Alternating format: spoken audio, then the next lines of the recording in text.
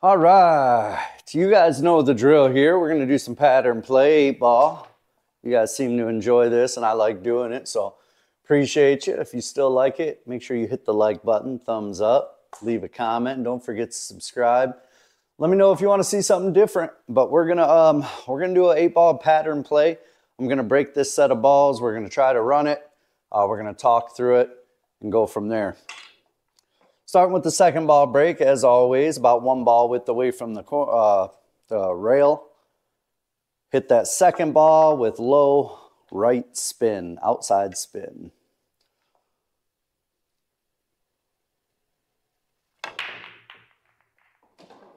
All right, made it solid. We're playing BCA rules though, so it's open. Can shoot whatever we want. Looking at the table, there's some challenges here. That 2-6 is rough. The 12-15 is rough as well, but the 13 is so close, you should be able to get to it. The problem with that is I don't have a good starter shot on these stripes. I could try to cut the 11 over there, but that's a tough shot. And if I shoot the 13 now, it takes away my breakout ball for those. I could still go that route because I could use the 14 as a breakout ball, draw off the 14 up into here, and these will open that up. I may end up doing that here because I don't like solids. Solids are a little tougher, I think, than stripes here because of the 2-6 and the 14 blocking that pocket over there. So I'm thinking I am going to take stripes. Really 6 to 1, half a dozen the other here. They both need work. For some reason, I just like the stripes better. Probably because of this starter shot, you know. So I'm going to make the 13 first. I'm going to try to get down here so I can use the 14 to address my problem right away.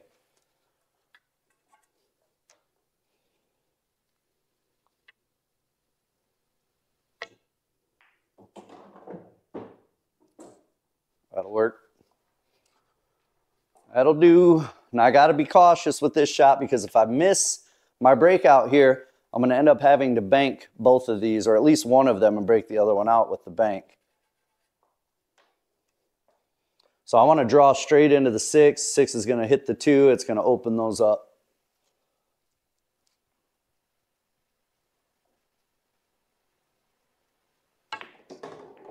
Oh, but you can't hit it like a little girl. You got to hit it hard. When you hit it like a little girl, they don't break up, you know?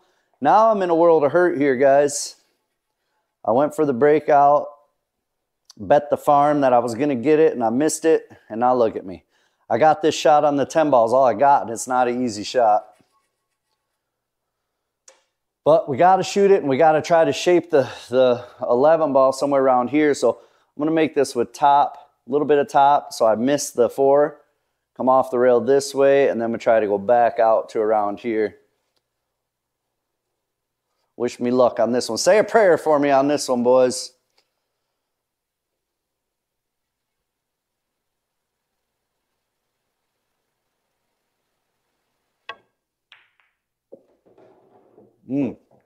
That hurt. I ended up hitting the 4 anyway, so I got screwed on my shape.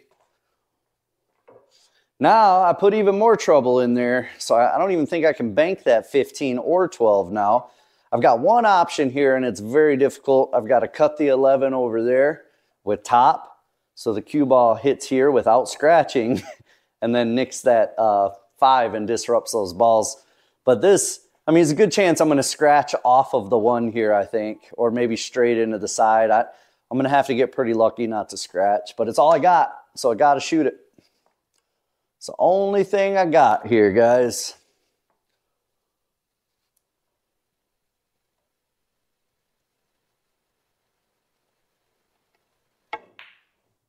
Yeah, see, dang it, I hit the nip. Hit the nipple. Now I got absolutely nothing. You know, I got to try to make a good hit. If I can kick here and make a good hit on the 12 softly, I might get lucky and let the cue ball run back up in here and make it difficult for my opponent, which is AKA me, because when I miss, I'm going to take the other ball set and try to run those out. So right now I'm trying to hook myself, basically.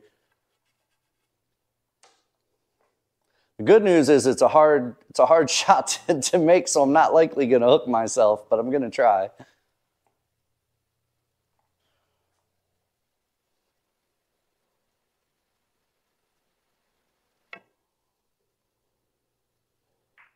Oh, hit the wrong ball, but I got a good hit out of it. So now, solids. I'm going to play solids. Obviously, I've got a starter shot here, or I could play this combo here. The combo may be my best route. Let me look at it for a second, though. Nope, because these two are going to be a problem as well. And if I shoot the 7 now, I can play top and address those right off the bat. And if I wait to address those, I'm going to run into problems because I want to address them early while I still have other shots left on the table, while I have options, you know. That way, A, if I miss the breakout, I've got other balls, I can try it again. Or once I do get the breakout, I'll have other balls I can come away with a shot, you know. If you only got one ball left and you break something out, it's harder to come away with a shot. But we're going to play the 7 over there with top, a little bit of right, and try to come into here.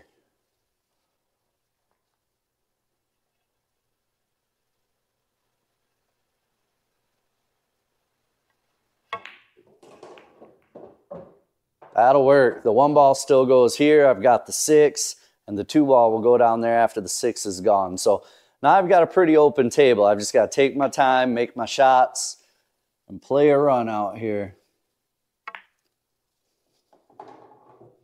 So my goal right now is just thinking about how to get on this 2 ball. So right now I think I'm going to make this and come up into about here and try to slow roll the 1 and leave the cue ball right here on the 12. I'll use the 12 to stop me right here, so I have a shot on that too. That's plan A.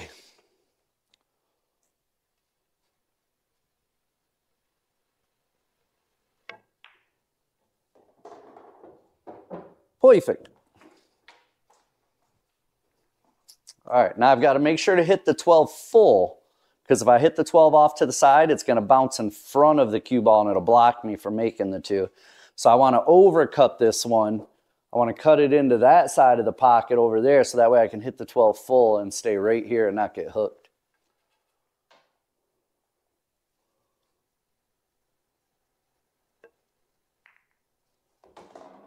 That'll work. That'll work. Now I just got to make sure I stay on target here, right? If I mess up my shapes is the only way I don't get out here, or obviously if I miss a shot. But so I've got 2 options here. I could draw back and try to shoot the 4 up here into this corner, but problem with that is I'm likely going to end up nicking this 12 if I do that. I do have a slight angle on this 2 ball, so I could play it with top and send the cue ball down and back up here, which is what I think is better because it takes the risk of running into this 12 and not knowing exactly what's going to happen. It takes that risk out of play. So I'm going to follow this one down 2 rails. I'm going to try to end up in here somewheres for the 4 ball.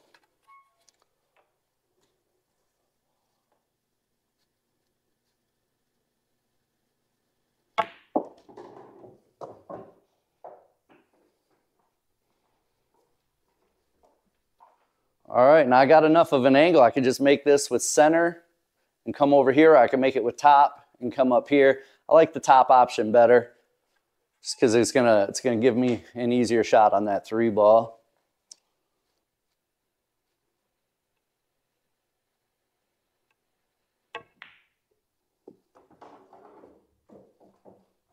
All right, just a little draw here. Come back for the 8 in the same pocket.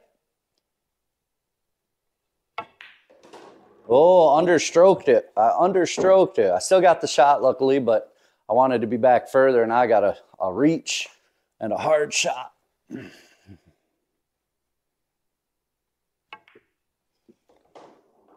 All right, guys, that's rack 1. Let's do one more.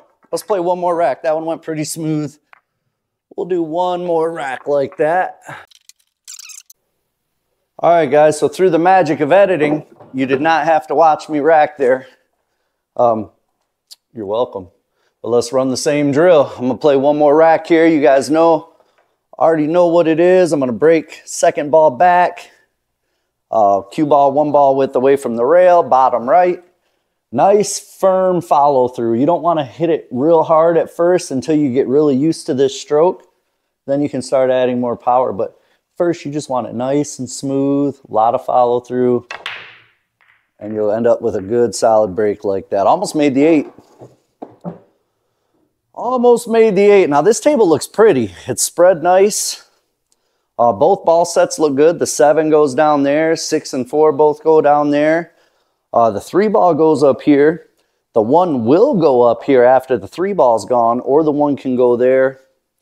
I think I'm going to take solids here just because the 9 and 15, they both will go and they can be made. Either set can be ran out here, but that's a little bit trickier because you have to make the 12 first, then come around up here for the 9, and then the 15. And the whole time you got to be careful not to bump that 8, you know. So I like solids better because of that. But either ball set would work here. I'm going to start with the 6. I'm going to hit this with just like a running shot, you know, like a little bit above center, a little bit of left, and just try to come back out here for the 4.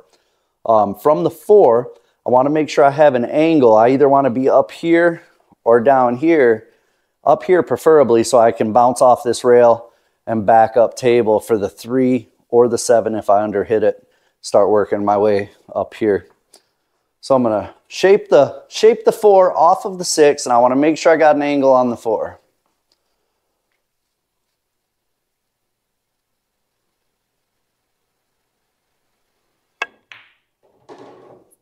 That angle will work perfect. Now this 4 ball shot I'm going to play with top left. More left than top because I don't want to come up into this side pocket. I want to come under the side pocket and hit the rail and bounce back up that way. So I might actually use closer to straight left here. The only reason I don't want too much left, and you got to steer away from bottoms because you don't want to nick that 14 ball. See, if you come over this way with left, you'll hit the 14 ball, and you want to avoid that. So I'll probably use straight left here. So let me get down and look at it.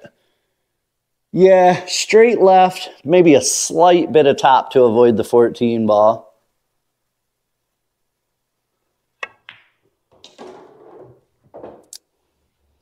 See, I didn't quite come up far enough. I do have the 7 ball. I don't like shooting the 7 ball right now, but I may have to. Let me look up here first. I could try for that 3 ball, and obviously I could shoot the 2 ball as well, but the 2 ball is going to let the cue ball come flying down table. It's a lot less control.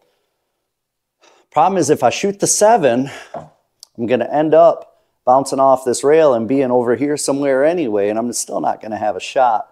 So I think I've got to shoot either the 3 or the 2. I'm going to get a good look at this 3 because if I can make this 3, I'm going to have to throw it a bit. So I want to get down and look at it and see how it feels. Oh yeah, it feels good. I think I can make that 3. So I'm going to put a lot of left spin on this one. So my cue ball is going to come over this way and hopefully not get behind the 13 and end up with a shot on the 1. I could also shoot the 7 if I mess up. It's a backup. 7's a backup. At this point, I think I'm going to end up finishing on the 7 as my key ball, unless I have to take it early. Really, any of these could be a key ball where the 8's sitting. That 8 can be made from anywhere. So lots of left spin here. Just careful not to hit the 1. Like that. Yeah, I rushed that shot, guys. I got down, stretched a little bit. I didn't take my time, and I went ahead and fired it. That's that shot deserved more respect than I gave it. So I, in turn, deserved a miss, you know? It's just the way that works. All right, now I'm going to play stripes. Bad news is there's not a real good starter here. I've got a couple shots, right? Like I could shoot this 10. Could also shoot the 14, which is probably what I'll end up shooting. But the 10's a tough shot.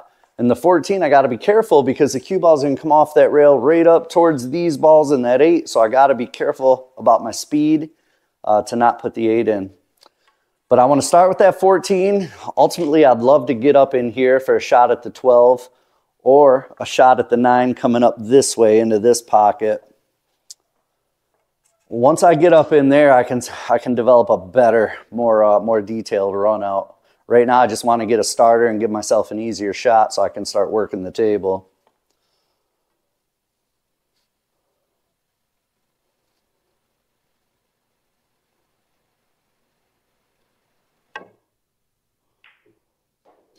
All right, I missed everything. That's no good because now I still have a tough-ass shot. Man. It was hard for me to put enough right spin because I was so close to this head rail. If I put too much right spin, the cue ball does a lot of deflection.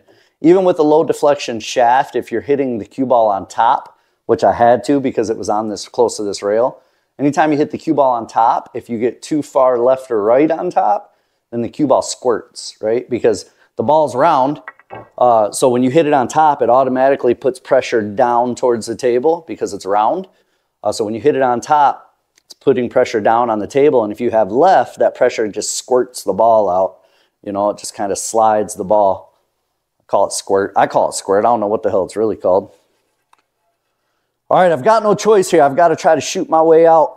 I'm going to try that 10 over there in the corner with top. And I'm still trying to get back up in here where I wanted to get last time. I'm still playing recovery right now, so I can't plan a run out yet. I'm still trying to recover and come away with a shot.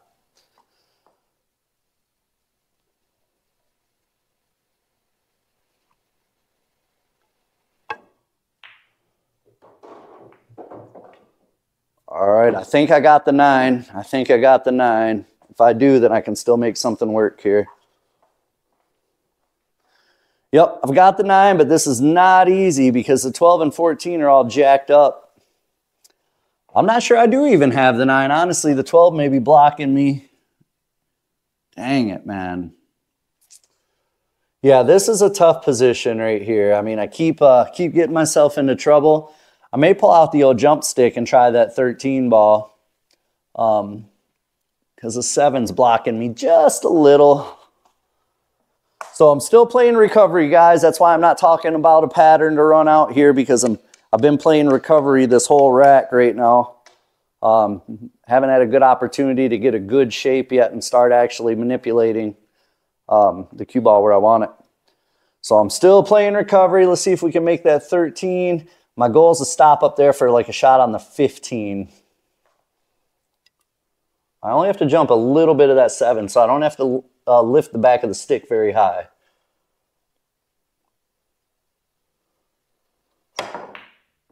Nope. All right, back over to solids. This is the reality of it here, guys. You know, the last couple I posted, I actually shot pretty good and ran out, but I don't always do that, and this is reality. This is a lot of games we play. This is how they go. You know, a couple misses each. We'd like to not have that be the case, but it is. All right, so solids are pretty open now, right? I'm gonna start with this 2. I'm gonna play it with 2 ways to play it. I could play it with a little top, come behind the 13 out to here for either the 3 or the 1, or I could play it with center and come in front of the 13. I kind of like playing this one with top because the speed's a little easier to control. So I'm going to come behind the 13. I'm going to come out here for the 1, but if I happen to come too far, I got the 7 or the 3.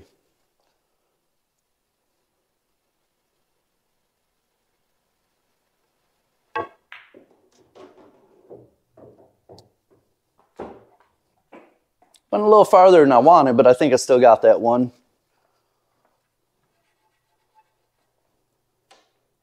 Now I want the 3 next. So 2 ways to do this. You can use straight top and come down like that off the rail, or you can use left and spin around behind the 13. The speed's a little easier to control using the left, so I'll probably do it that way.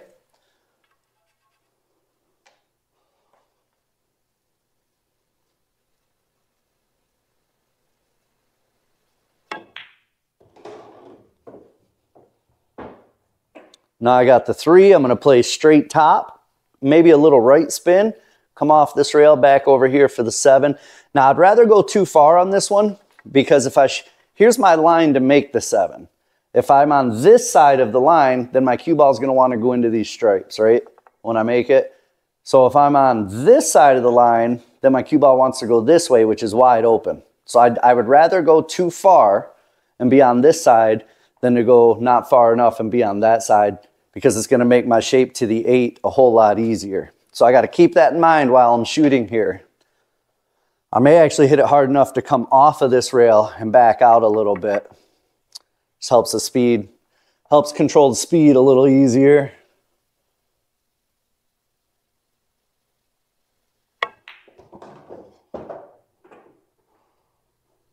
Perfect. Perfect. All right, so I got pretty straight on it, which is exactly what I wanted to do. So I'm just gonna make this and draw back slightly. Not much, just a little. Now I got the 8-ball dead. 8-ball, side pocket. I appreciate you guys. Thanks so much for watching. Did I scratch? Nope. Don't forget to subscribe, guys. Peace.